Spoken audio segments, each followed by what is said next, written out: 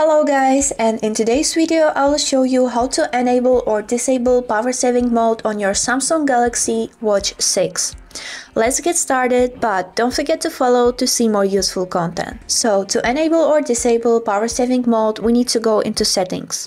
For that, click on this button to turn on your watch, swipe up and scroll down by this circle around the watch and click on this settings icon.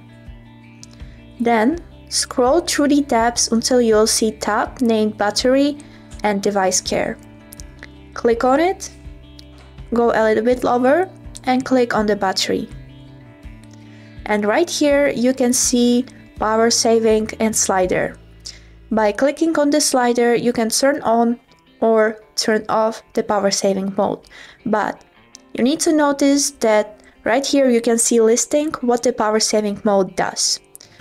Exactly, turns off wake up gesture, turns off always on display, turns off Wi-Fi, limit CPU speed, decrease brightness by 10%, limit background network usage, limit background location, limit background sizing, and reduce screen timeout to 10 seconds.